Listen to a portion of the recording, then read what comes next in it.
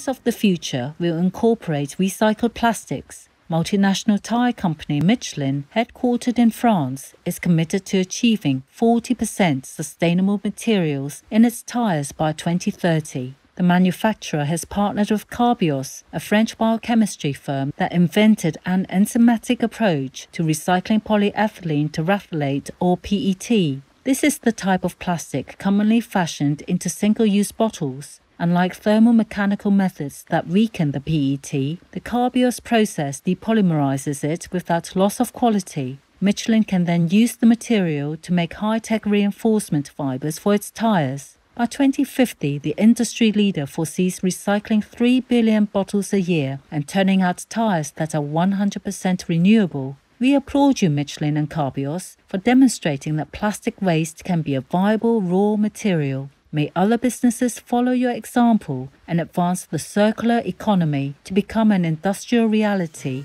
in heavenly delight.